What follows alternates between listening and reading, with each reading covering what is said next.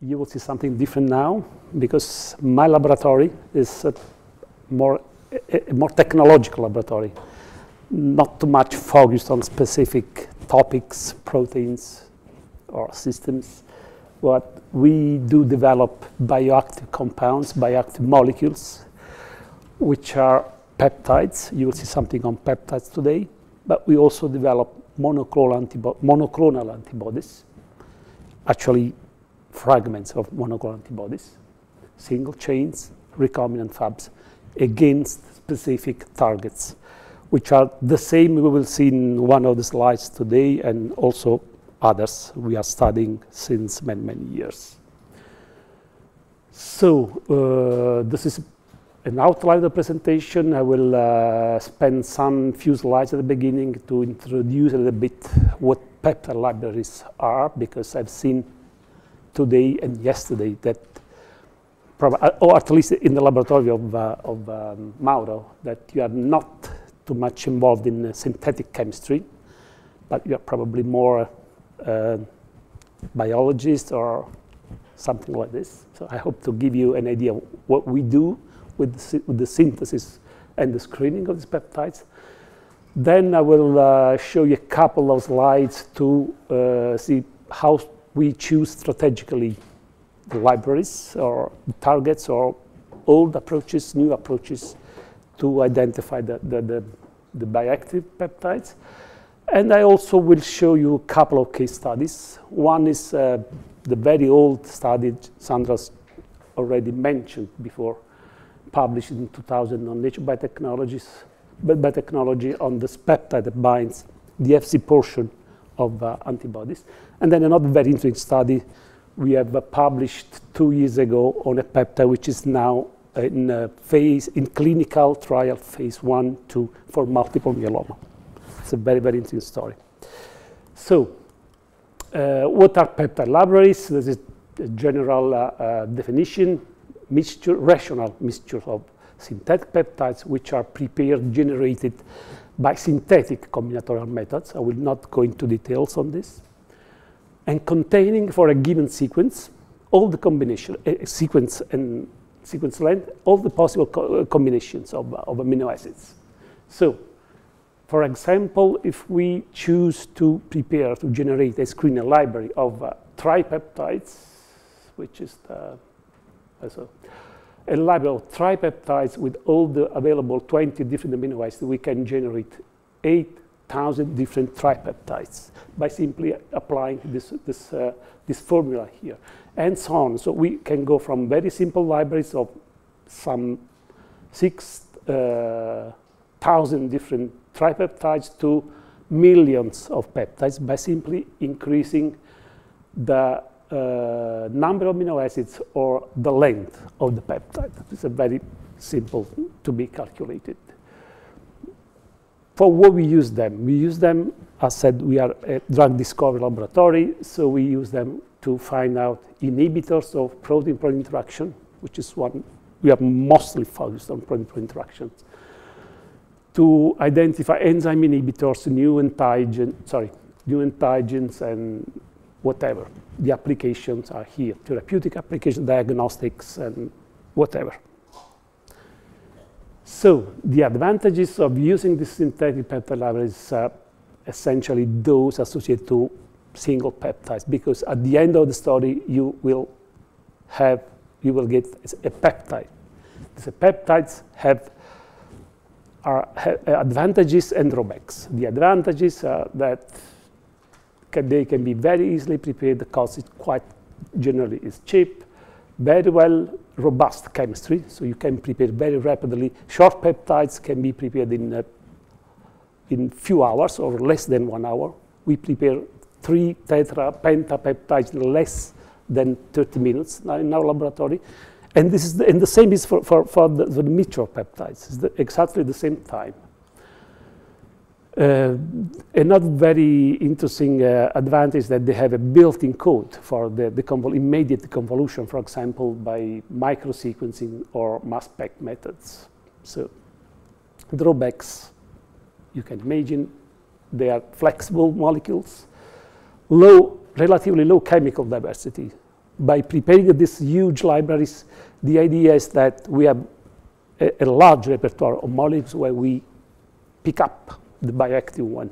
So the idea should be that they have to be as different as possible.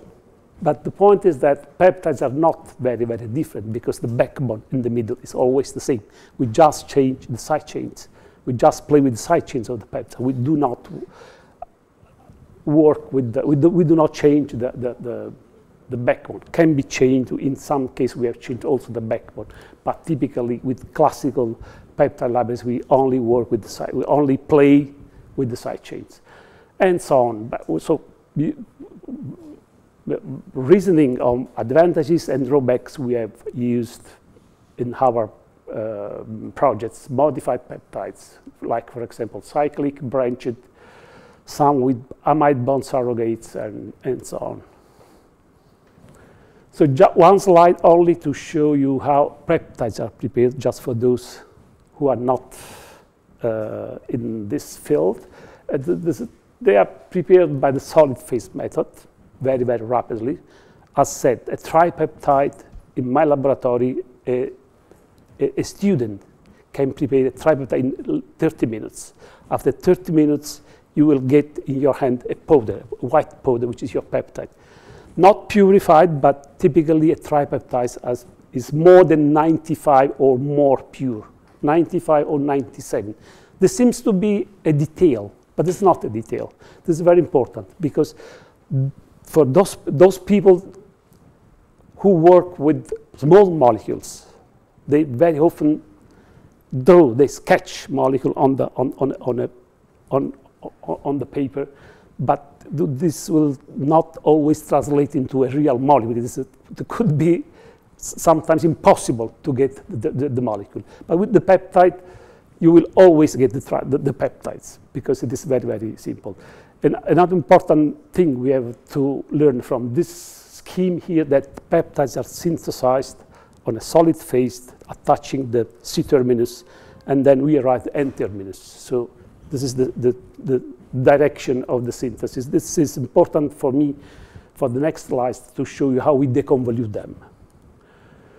How we prepare mixtures of peptides. This is a very simple scheme, and this is the most common method to prepare mixtures. This is called mix split. I will also not go into details, but using these beads we use for the synthesis, what we do is that at each step where we couple a mixture, or an amino acid, we do a mix and split procedure. So it means that by this simple game, at every step, we will increase exponentially the number of peptides we generate. So for example, in 3 simple steps, which are the same steps we use for the preparation of a single peptide, we can generate, for example, as in this case, 27 tripeptides. Using more amino acids or longer sequences, we can generate hundreds or thousands or millions of peptides. Okay. What is important to remember that by this simple game or something others like this one, we will have, for example, pools, rational pools of peptides, like, for example, in this example here, where we have 9 different tripeptides and 9 different tripeptides here, 9 different tripeptides here. But the pool here contains on the N-terminus the same residue. There's a lysine here, there's a proline here, there's a phenylalanine here. So this means that the pool is labeled by the N-terminal residue. So this helps us for the deconvolution of the library, because using assays, I will show some of this, we can deconvolute the library. We use these pools like single molecules, and we screen them. Competition assay, binding assay, whatever. Fluorescent assays, fluorescence polarization, whatever. So we use all the pools, all the separate pools in parallel assays. In this case, this is a simple case with a tripeptide library made with 20 different natural amino acids. So we have 20 different pools. Every pool contains 400 different tripeptides.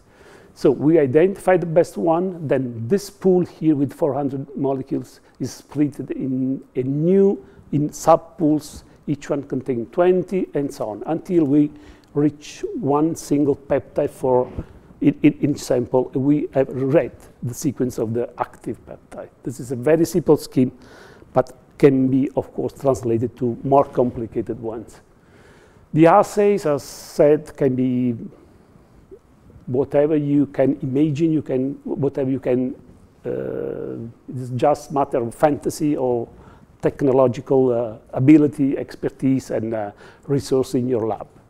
For example, very classical, simple ELISA assays for protein-protein interaction can be used to identify inhibitors.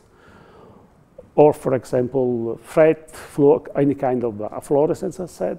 Then we can use SPR, for example, Bioactive or similar label-free techniques, and so on. This is just a slide that summarizes some, not all, of the projects we have run using this approach or similar approaches. This is the one, this is Fc gamma, there's something wrong here. Fc gamma receptor, this is the first one and the one that Sandra's already cited. I will show you some slides on this example here. This is the second one. We'll also see something about this one. Then we made a project with Sandro to identify inhibitors of the PLGF-FELT1 interaction. And we identified a peptide we are now still working with Sandro, which is a very potent, although it is not highly potent against the receptor. It is a very potent anti-angiogenic molecule and anti-tumor molecule. Then we have identified in the past also inhibitors for the crypto-ARC4 interaction, for PED, PLD1, and so on. We have also worked a lot with the IgE, high affinity receptor, and so on. We are now just submitted paper using the same approach, the same technology to identify antioxidant peptides. We have identified very short, very nice, and very well structured peptides that are bound and contain a trifluoroacetyl group on the N-terminus. Without the trifluoroacetyl group, they lose the antioxidant activity. If we change some of the rest, we lose the antioxidant activity. Very, very interesting. And many others. These are the typical assays we use for identify the protein-protein interaction inhibitors. This is our classical binding assay in ELISA. These are the targets we have used in the past: crypto, PED, PLD1, GAD45 beta, and as you will see, the KDs or the IC50 we have identified with this approach with the different targets range from the high nanomolar, sub-nanomolar to micromolar. So we have all range of possibilities. So this is the old approach we used with the peptide libraries. We used large mixture libraries, long peptides. Then we moved to large libraries with a lot of different amino acids with short randomized sequences to reduce the screening time.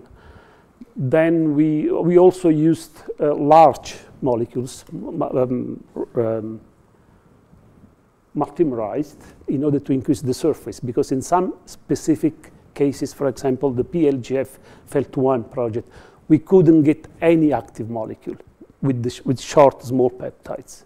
So we increased the surface, and we obtained at the end very, very interesting ligands. And also we have published some papers on cyclic peptides. These are the same projects as before, ranked by the different type of libraries. Some years ago, we also introduced the concept of SMART, or Simplified Synthetic Libraries, just to simplify the process, because instead of using 20 or 30 or 40 different amino acids, we selected just some of them because, for example, in the 20 different amino acids, some of them have redundant properties. Just to cite, glutamic acid and aspartic acid have very similar properties. They have glutamic acid is just a little bit longer than the other one. So we choose a reduced set of amino acids that took into account more or less all the properties, physical-chemical properties of the race. We are using this one in the last works. We also, very recently, we have just started collaboration with Gabriele Cruciani in Perugia and Simon Cross, which they work, he's a professor at the University of Perugia, but they are also the owner and employees of Molecular Discovery, which is a software house that develops softwares for molecular docking, for any kind of problems associated to proteins or other kind of molecules, to identify bioactive molecules or things like that. They have developed a new software. We have worked together on this project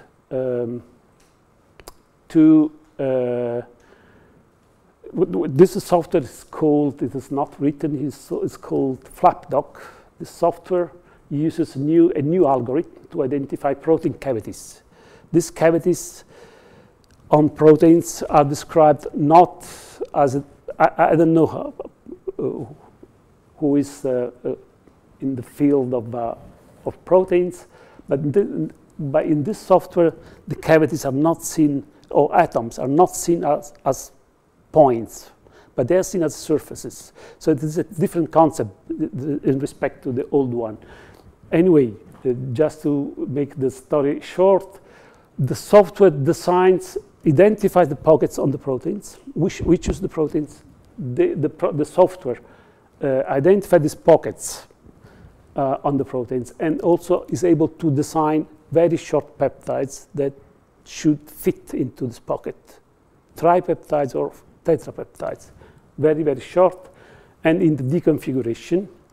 And then in this case, it gives us only small sets. For example, for one cavity, it gives us back 24 different tripeptides or tetrapeptides. In this case, we can synthesize that as single molecules very rapidly. In 1 to 2 weeks, we can synthesize and also test them very, very rapidly using the recombinant proteins by label-free or the assays we have seen before. And I have some data on some proteins, but it is at the end. If you have time, we can see something. And now I will move to some of the case studies we have published in these years. The first one is the project that started some 20 years ago when we were in the company Mauro was mentioning before. And at that time, we were working a lot with monoclonal antibodies. The company was producing grams of anti-TNF alpha monoclonal antibodies. And one of the problems we had was the purification of the MABs from the supernatants. Because as you know, because many of you use it, typically protein A is used for the affinity purification, for the first step of antibody purification. And what we wanted to have was a synthetic mimic of protein A, or something that could make the same job as protein A, but of synthetic origin for some different reasons. So what we did at that time was to design a library. This is a very old slide, I'm sorry.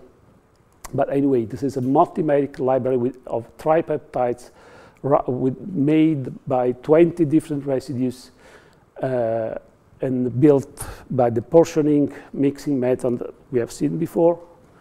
And the assay, look, this is the first paper appeared on this project. The assay was very, very simple. We coated an ELISA plate with protein A. We biotinylated an IgG1, a monoclonal IgG1, and we used the library to inhibit this interaction. So the interaction, as you certainly know, between antibody and protein A is on the C gamma 2, C gamma 3 of the antibodies, see, on a very specific site. So the molecule should reasonably bind on the same site, or they could bind protein A, because when you run an inhibition experiment this way, you don't know if the peptide do bind here or do bind here. But anyway, we made the screening. Yeah, this is a slide on the synthesis. We made the screening using the library, and we identified on the N-terminus and arginine, then on second position threonine, then tyrosine. We characterized this molecule we called protein A mimetic, or TG, like Technogen. This is the number of the notebook where it was for the first time annotated. And this molecule here, so we confirmed that the peptide bound only to antibodies, not to protein A. And we used, at the beginning, the peptide as an affinity ligand. We just immobilized the peptide on Cephalus.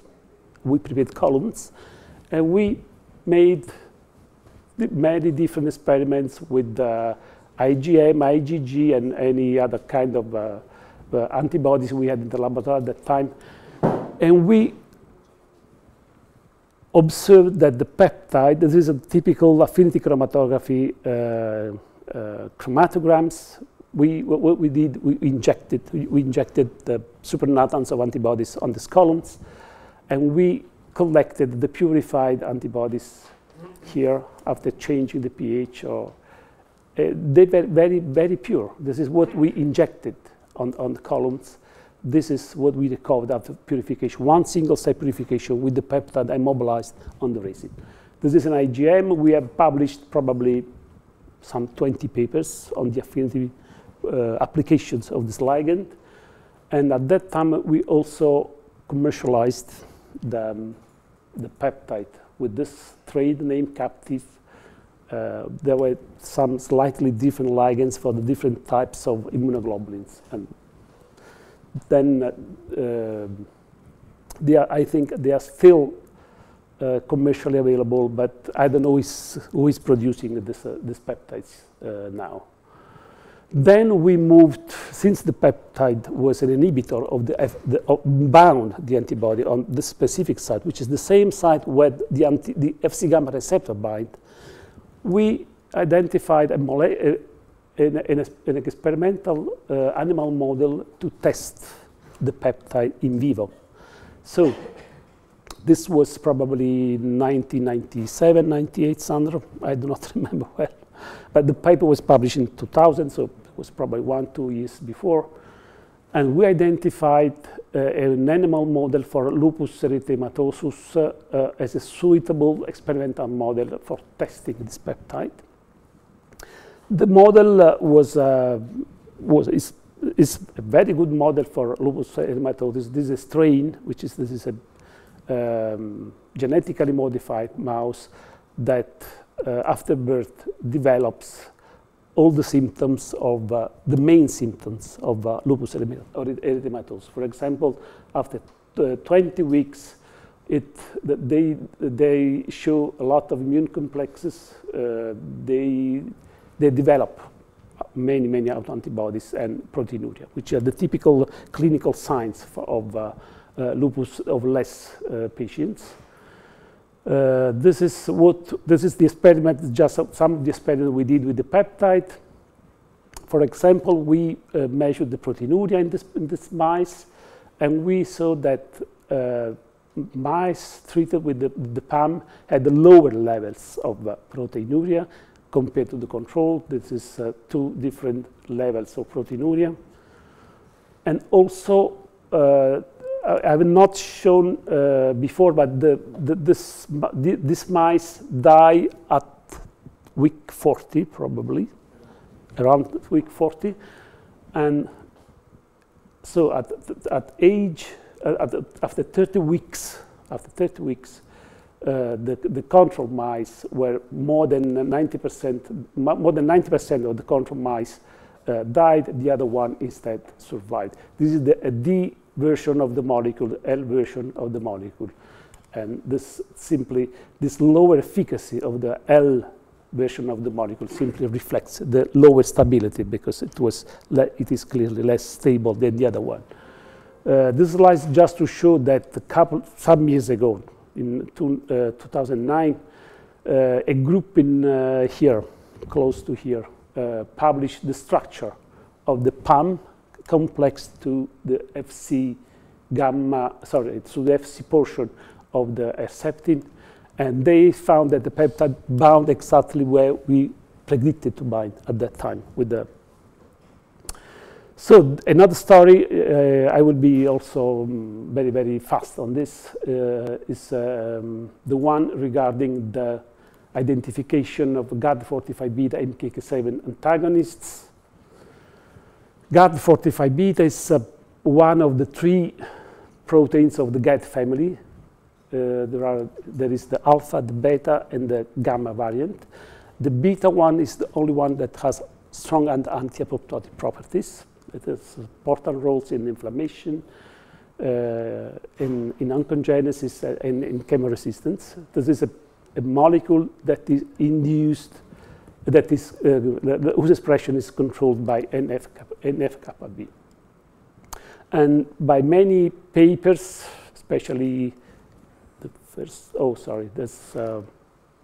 there's a paper on Nature 2001 by the group of Guido Franzoso, who for the first time indicated GAD for these specific properties. He described for the first time these specific properties for GAD45 beta. And then another paper in 2004, where he identified the mechanism, how the protein worked.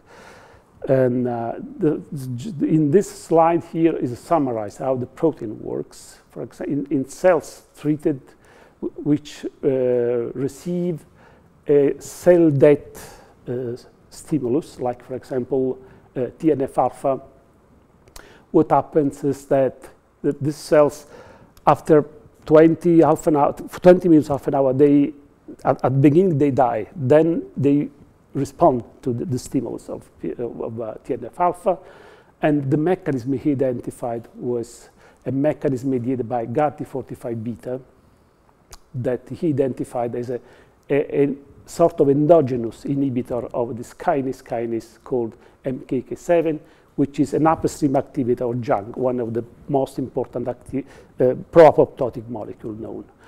So the story was that GAD45 beta has a strong anti-apoptotic activity in response to TNF-alpha or other similar insults in apoptosis. We can see this, but this is not important, we can skip this.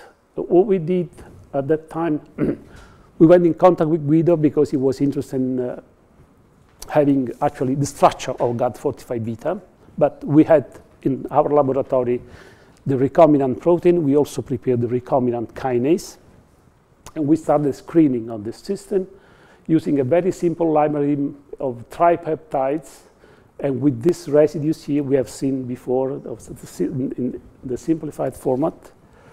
And we did the screening. In this case, this is the number the theoretical number we used. So it doesn't work. So we did the screening on this tetrapeptide library with the 12 residues, and we arrived at 2 tetrapeptides that we called, I do not remember the name of the original peptide. Anyway, these were the 2 peptides we identified by the screen, and as you can see, the IC50 for inhibiting the interaction between these 2 proteins was in the sub-nanomolar range, a very strong activity. What we did, we tested this molecule inhibitors, also in cells or cell extracts, of the interaction between the two proteins. This is a very simple assay where we put the peptide into the cell extracts and we made some immunoprecipitation. And we indeed verified that at nanomolar concentration, the peptide completely abolished the binding between the two proteins. We also verified that the peptides disrupted the interactions. And since the system is that the GAD45 beta binds to MKK7 and blocks the kinase activity. So when the kinase activity is blocked, the junk activity is lost. So the cells survive. So this means that when we treat the complex or the cells where there is this interaction with an inhibitor like our tetrapeptides, we should restore the activity of MKK7. And indeed, the peptides were able to restore. This is the junk activation. This is the junk activation. And when we treated the cells with the peptide, the junk was reactivated because we displaced the GAD from MKK7. MKK7 was again able to activate junk, and junk was reactivated. These are peptides. These are negative controls. Peptides just a little bit change in the sequences, and this is the untreated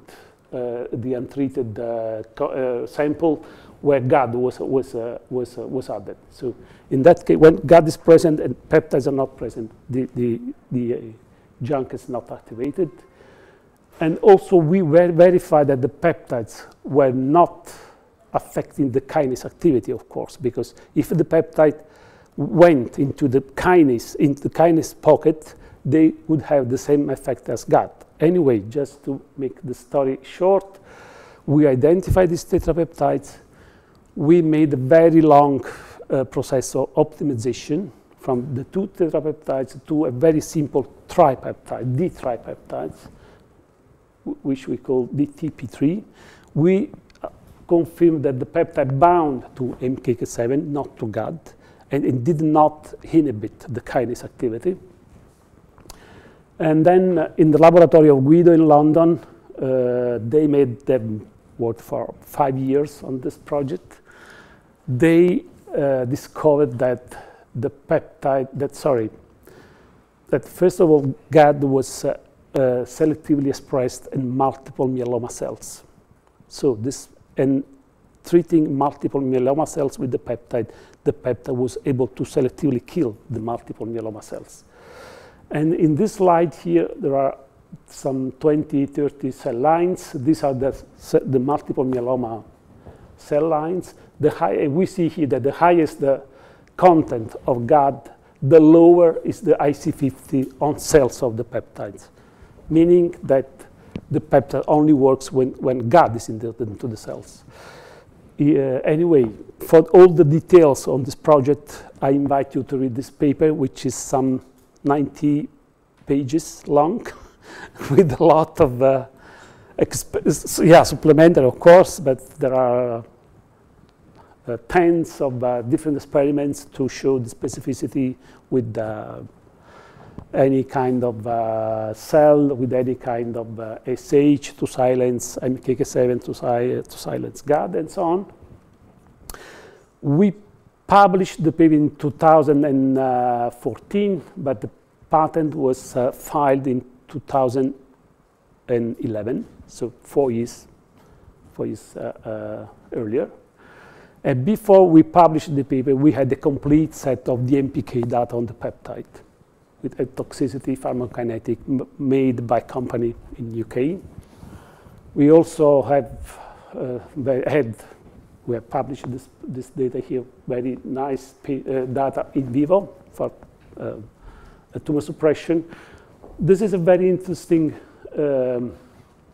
experiment showing, this is a comparison with bortezomib. Bortezomib is one of the two compounds which is active, which is used in the clinic for the treatment of multiple myeloma. And as you can see here, this is sorry, this DTP3 is this one. This is on normal cells, on healthy cells. We see that the peptide is not toxic on normal cells, while bortezomib is toxic, and it is indeed a very toxic molecule.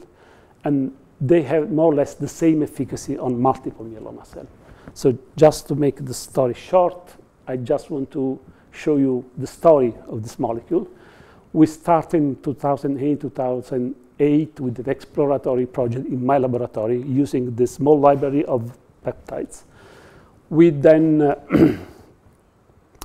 started collaboration with Guido Franzoso in London, and my PhD student went there. She's still there. She's still working there in the laboratory of Guido.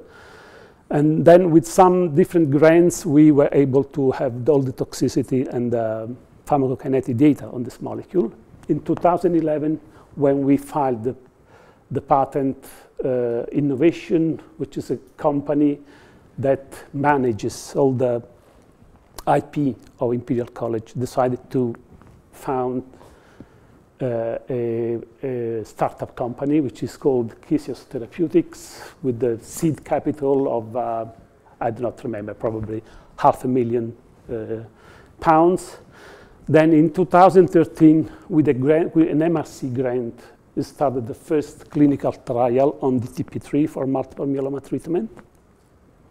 This is the amounts that have been prepared to make the study. And last year, Kisios, which has now 10 employees, has raised 19 million pounds for making the USA trial for multiple myeloma with this molecule here, and also to make backup molecules for the DTP3, because they envisage that it could be toxic somewhere at a certain point, and they want to have backup molecules. So these are the conclusion of the story about the peptides. You can read by yourself. They are very, very simple and short. And if you want, if you have questions regarding the technology and or the two studies, please. I don't have to thank. I should thank so many people for all the projects, so I don't have a slide for that.